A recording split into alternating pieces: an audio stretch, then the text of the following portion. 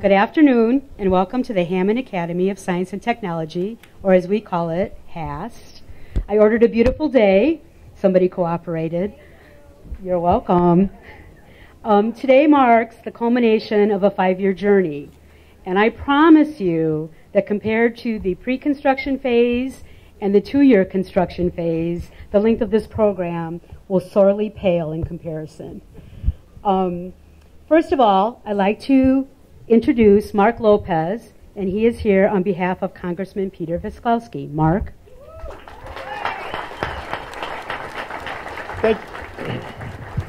Thank you very much, Chris. Congressman Visklowski regrets that he's personally unable to attend today's event. In his absence, that he asked that I say a few brief remarks. First, I would like to congratulate Mayor Tom McDermott and Purdue University Calumet, former Chancellor Cohen as well, for their hard work and commitment to seeing this project through. Their dedication to expanding and improving the educational opportunities for Hammond students is inspiring, and their work reminds us that one of the most important factors in our nation's future is the education of our young people. This is but one more example of the significance that Mayor Tom McDermott has placed on investing in the city of Hammond's greatest resource, its people.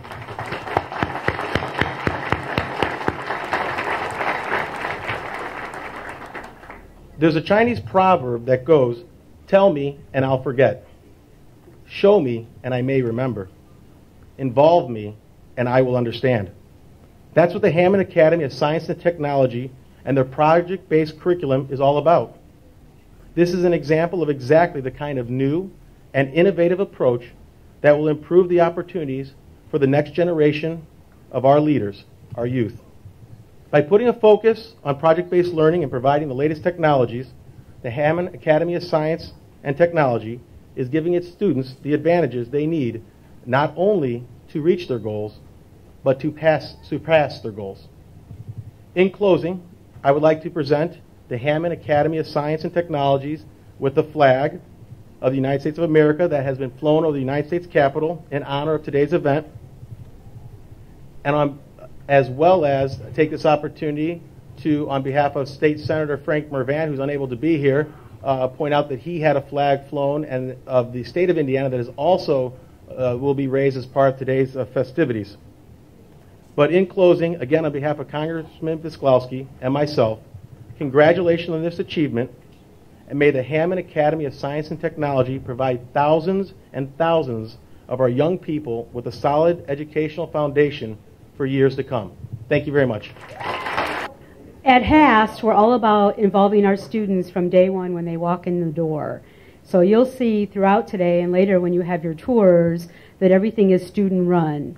If you all turn towards the flag,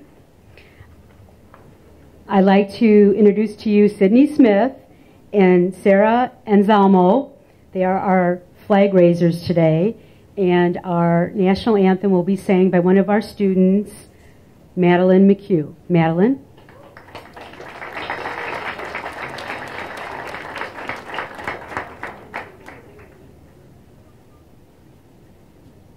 Oh, say, can you see by the dawn's early light what so proudly we hailed at the twilight's last gleaming?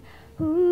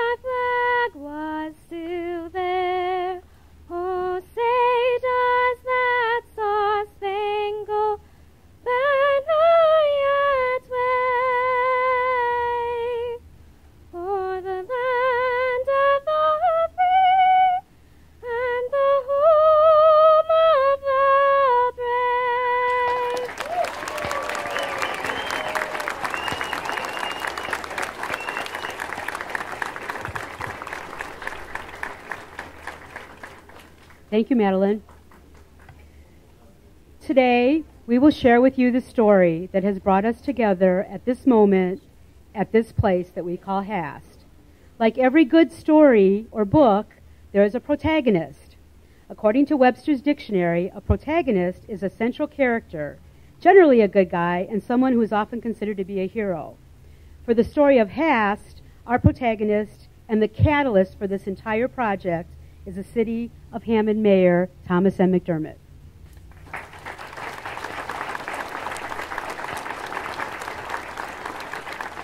Congratulations, Hammond. Thanks for coming out, everybody. What a wonderful day. Started with an idea. The idea was simple. Let's give parents another options when it comes to educating their children. One of the things we talked about when we first took over was a lot of people are moving out of Hammond. Let's try to figure it out. It didn't just start within the last couple of years. It's been going on for a long time. So let's try to figure out why people are moving out. Let's try to correct that. We came up with great programs. The college-bound program helped keep people here also. This seemed like the logical next step. Let's create a charter school in Hammond to give parents another option. Give them another option. A lot of people weren't satisfied with what was going on, and they couldn't afford maybe to send their kid to a parochial school, and the only option left for these parents was to move out, move further south where the school systems, the public school systems are stronger. So we decided to venture down this path. And we partnered with the school city, and we tried to make it work, and it didn't work out very well. And then we went to the next step, working with Purdue West Lafayette. And we tried to make that work out, and it didn't work. And I'm sort of short-selling this whole thing right now. You have to understand, this is a long process. 5, 6 years to get to where we are right now. It took us 4 years of administrative red tape, going through try after try. After West Lafayette, we tried to make it work locally with Purdue Cal, and it didn't work out. Then we went to Ball State, who's been very proactive in the state of Indiana about chartering schools. And we did our first submission to them. And I have to tell you, after 3.5 years of red tape and frustration and denials, I'm a very optimistic guy, but I was down. I didn't think it was going to ever happen. And, you know, I have to say, the former chancellor of Purdue University Calumet, Howard Cohen, kept me going all the way. And this is a partnership between Purdue, Cal, and Hammond. We were in this all the way together. And he kept us going. We said, we're going to give it one last shot. We're going to go to Ball State. We're going to give them our best shot. We're going to give them our submission, and hopefully it happens. And we turned in our first application, and I'll never forget it. It was denied. And we were like, what is going on? This is never going to happen. And they said, why don't you guys come back? We have some ideas. Why don't you fix your application? It's deficient in a couple areas. Come back and resubmit. And 6 months later, we went back and we resubmitted, and we had a great community meeting. A lot of Hammond parents showed up, and it was a happy day. They approved us on the spot, and we thought, here we are. We're finally there. But we had a little shock. They wanted us open in a year. And you have to keep in mind, at this point, we're 3.5, 4 years into this project. We haven't put a shovel in the ground. We haven't hired a principal. We haven't hired staff. We haven't started funding. We basically had a concept that was probably 2 feet thick by the time it got approved. And then they said, not only do we approve you, we want you open. There was no way we could have built this beautiful building for you in that short amount of time. So what we did was we partnered with another agency, the Diocese of Gary, who helped us out and gave us a temporary location where the kids went to school last year. And then we hired our principal, Dr. Egan, who's done an excellent job. And then he hired the staff.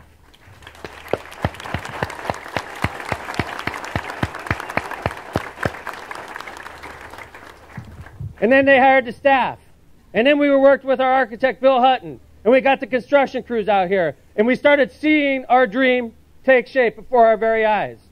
I have to tell you guys, walking through the building yesterday, I was very silent. And I'm not a very quiet guy, as many of you know.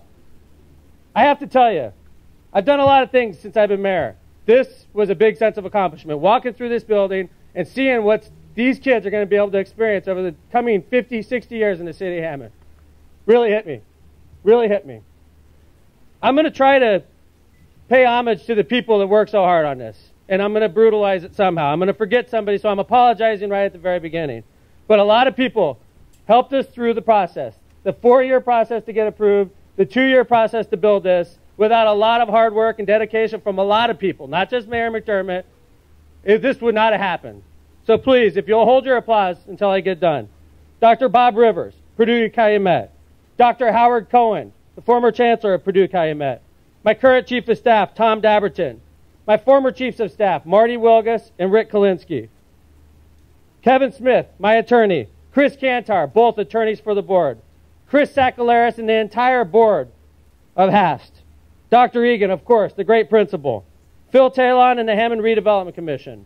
The Hammond City Council that supports us so much. In fact, there's a few of them here right now. I saw Dan Spitali here. I saw Mark Kowinski here. Councilwoman Kim Poland, who sits on the board.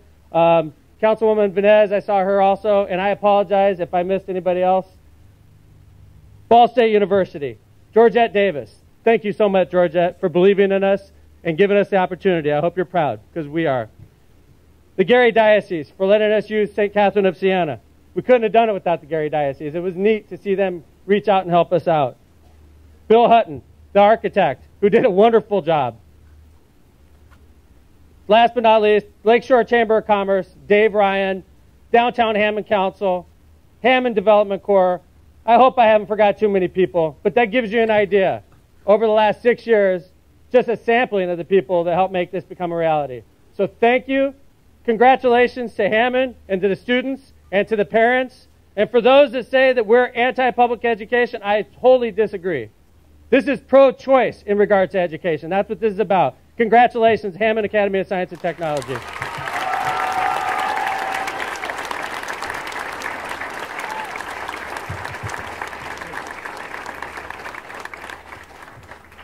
Our story also needed an artist, someone who could take a blank canvas and create a true work of art.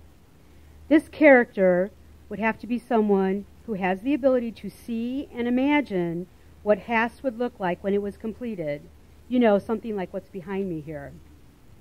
Our artist and the person who conceptualized this whole vision for us was our architect, Bill Hutton. Bill?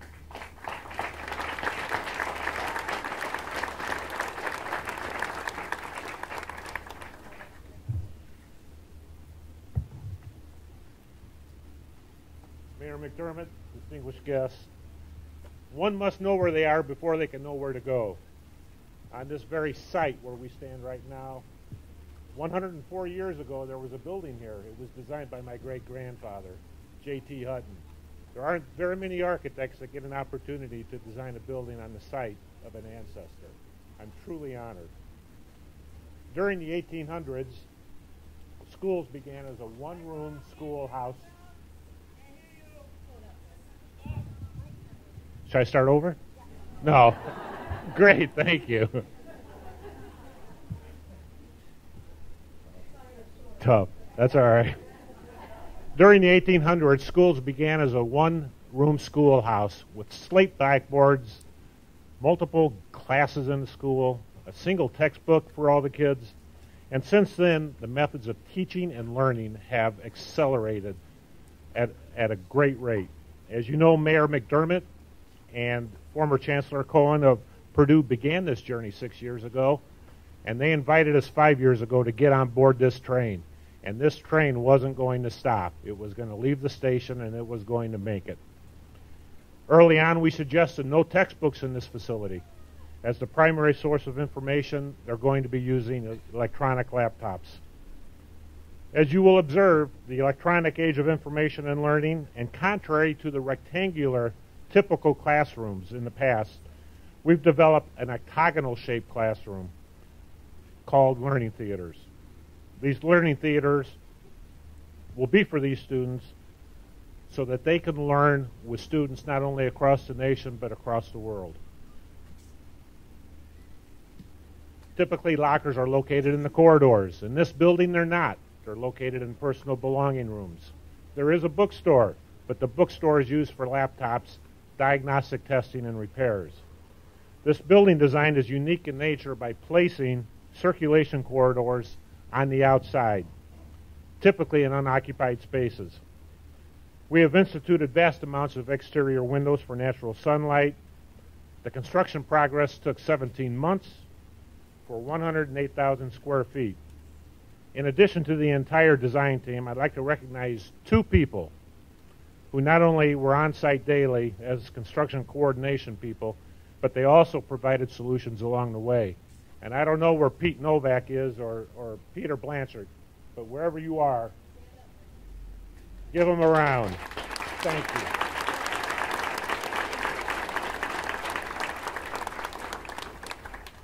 We'd also like to give a special thanks to Dr. Rivers, a man I met 5 years ago, and what a trip it's been with him, and he's still going. I'm not sure I'm with him yet, but he's still there. I'd like to thank the school board members, Chris Zakalaris, and many others who've been a part of this process. It's now the responsibility of the school staff to teach these students and lead them into the future. And now the students will learn this as they pass through this facility. On a more personal note, I'd like to express my feelings of a pregnant mother, one who bears her child for 9 months and then gives birth to her spectacular newborn. Although this process took a lot longer, I have the same feelings of delivering a spectacular facility to all who will experience its environment. All of those who were involved from the beginning to the present have been blessed with the gift of wisdom to take the knowledge we have learned from this world as a learning theater and apply it to a successful project. As we leave today, and as I close, let us remember the great legacy that we have created and one that we're leaving behind. Mayor McDermott, if you would, we have a plaque we'd like to give you. I'm not going to read it, but it's a great plaque and you'll enjoy it. Thank you. I appreciate it, everybody.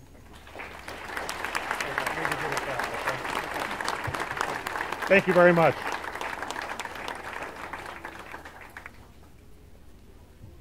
I'm back to the story. I'm sorry I'm short, so everybody else has to move the mic up. As with any story, there are many supporting characters. In construction terms, we call them worker bees.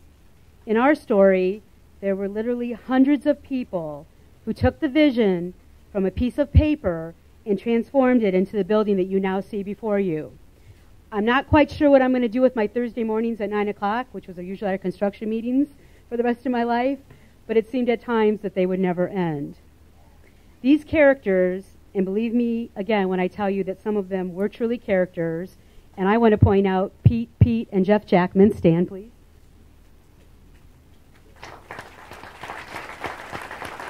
Thank you. They put up with us as the owners, and I speak about the board now, every Thursday asking them, what's this for? What's that for? How much is that going to cost? Why are we paying for this? And truly, they had the patience of Job.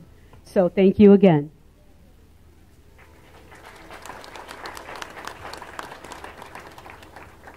These characters had to have a head character. And the person that directed this project was our always positive construction manager, Alex Garriott.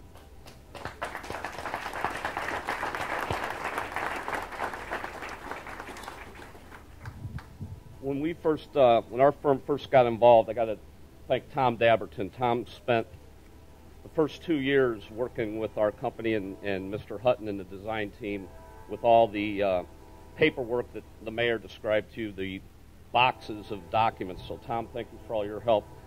All the board members deserve recognition for their patience and their interest in the project, but especially Chris Zakalaris, Dave Ryan, Mark McLaughlin were at all the meetings.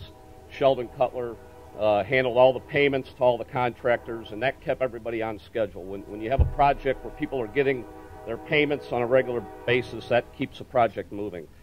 So thanks to them. All of our contractors on the job were A-plus contractors. We had no problems with anybody. I think Mr. Hasse is here from Hasse Construction. I think Mr. Hobbs is here from Concrete Constructors. I think representatives from Kingston Tile and Sargent Electric are also here. The contractors did a fabulous job. The design team, Mr. Hutton, Peter from KJWW, there was probably 25 to 30 different entities involved in this building, and they all got along and we all made this thing happen. I want to thank Jeff Jackman from our office and Peter Novak, as a couple other people thank them, but especially Peter Blachette. He was our head superintendent out here, and the man had tireless efforts in getting this job completed. Our 5 goals when we started this job was a budget. To make it on budget, we did that. Make it on schedule, we did that. Quality work, That goes back to my praise for the contractors. The quality is fantastic. Safety was goal number 4. We had over 100,000 man-hours on the project, and I think a couple smashed fingers was it. And the 5th goal was a peaceful conclusion. And in this business environment today, there's always lawsuits, there's arguments, there's somebody not happy, somebody wants to get something out of somebody. That didn't happen on this job. Everybody worked harmoniously, and the job wrapped up peacefully. So I was very glad and personally honored to be involved, and it was a great project.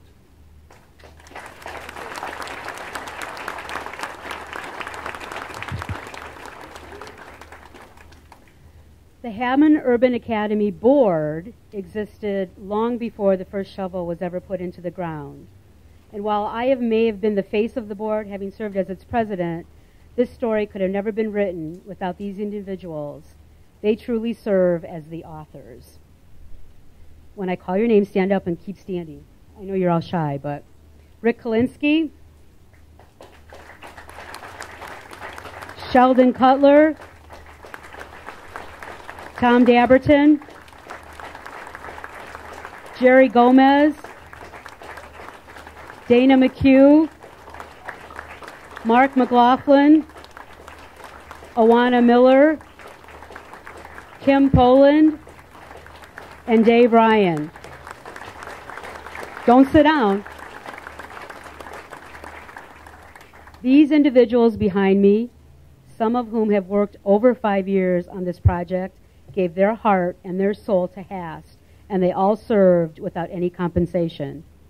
As this story began, none of us were educators, but we have all become passionate about education, and we are all confident that the story of HAST will be a bestseller. Please join me again in thanking them.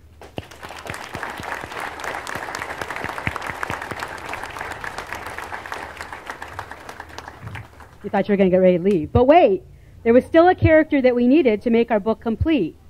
Someone who would keep us on course as we move forward, a captain of our ship. Someone who could set the plan, implement the strategy, and sail us successfully into the future. That captain would be our principal, Dr. Egan.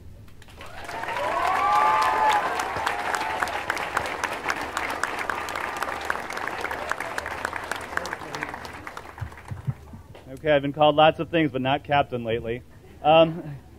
Welcome to all of our honored guests, from state and city officials, local business owners, our board of directors, of course, the mayor, everybody you've been introduced to here behind me, our honored people, and finally, of course, the extended HAST family of staff, students, and family. They're all around you right now. If you haven't looked, any kid wearing a black polo shirt that says HAST or not is most likely a student of our school. And all of you parents, you're all out here. This is fantastic. As the leader of a science and technology school, I thought it would be fitting if I framed my remarks in the context of a science experiment, beginning with a research question and ending with results and conclusions. Our research question: how can the Hammond Academy of Science and Technology improve the educational offerings for and the results of junior and senior high school students in Northwest Indiana? My hypothesis: by creating a school that is student-centered and project-based, using the best technologies possible, Hammond Academy will increase student engagement and student performance to meet or exceed state norms. Simple and straightforward. Variables include all the humans involved in this enterprise: the engineers, laborers, tradesmen, community members, parents, teachers, administration, and of course the students. Each one of these individuals brings their unique talents and abilities to our very human process of building a new school with a new curriculum using no new technologies. Every experiment is supposed to have a control. There was not a single control variable in this entire project except for the unending level of support from all of our constituencies. In every experiment, the observation and data collection period is crucial. We have observed and noted the quality of our teachers' instruction, student engagement, and parental and community involvement. We have numerous survey questionnaires for such things as school mascot selection, student evaluation of teachers, parent satisfaction with programs and instruction, and staff and parental evaluation of the administration and myself. Our data is not only test scores, but also the voice of our staff, parent, and students. Our data results reveal many things. Most importantly, at Hammond Academy, our results reveal that all children, given the right supports, can succeed. Race, gender, and socioeconomic status are not limiting factors in student success. Thanks to dedicated teachers, parents, and students who understand that failure is not an option, that's our mantra, our school outperformed all our expectations in our first year of operations. Students who came to us high-performing remained high-performing. More significantly, though, is that students who came to us who were traditionally underperforming, did not like school, did not want to be in school originally, moved upward and onward in classroom performance and on standardized tests. With only 6 months of HAST instruction under their belts, our students showed extensive individual growth on the I-STEP tests. Best of all, our students overwhelmingly report that they like school now. Yes, children can and do like school here at HAST. Our materials, the best possible mixture of humans and technology. Staff was carefully selected from hundreds of candidates. Students were randomly selected from hundreds of candidates. We chose our technology based on the advice of instructional technology experts from Purdue Calumet. Our curriculum is the result of research, years of research at local, state, and national levels, and our building is the result of multi-year planning collaboration between the architects, the engineers, and the educators. Again, a very unusual process. Our procedure, way too many steps to list. Suffice it to say, as you've heard before, that at any given moment for the last 12 to 18 months, there have been literally hundreds and hundreds of people associated with this experiment. Each one of these, the student learning math, the teacher using new methods, and the countless individuals on the building site made their own contribution to what we can only consider to be a lengthy and multifaceted procedure that is building a school from scratch. Our results. Students know that they are the center of education at HAST. They realize the impact that they have on their own learning. They know that learning projects are based on real-life situations. They can articulate the relevance of the research and the results, and they want to be in school. They email us and let us announce when they're going to be absent or to get help with personal or academic concerns, and they want to do well. Conclusions. And actually, okay. While this report is not thoroughly scientific in its format or content, I can state with certainty and pride that Hammond Academy of Science and Technology has indeed improved the educational offerings and results of junior and senior high school students here in Northwest Indiana. We are committed to improving annually and comprehensively. And I now ask some of my staff to come forward with a few little tokens of appreciation from us, HAST, to some of the people that you've already met today. Come on in. Mayor McDermott, Mr. Hutton, Mr. Garriott, and Chris Sakalaris, please stand up.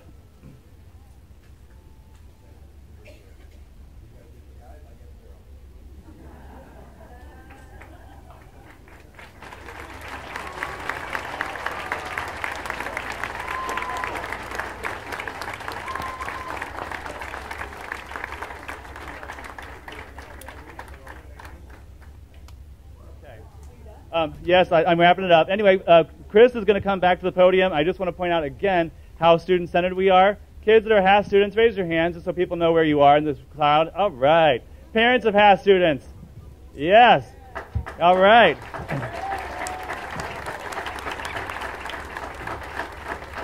My staff is all around you, too. Staff, HAST staff, raise your hands. Let people know where you are. Thank you.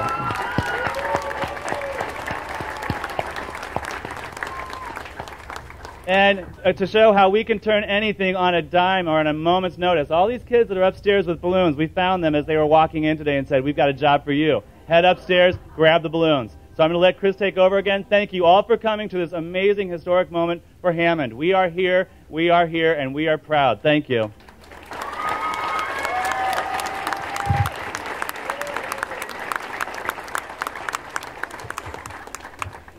And so our story of how HAST came to be ends today.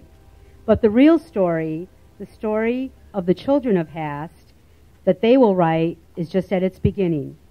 As we open these doors behind me, giving the students, parents, and the community the keys, we expect you to write the sequel to our story. Ready, students?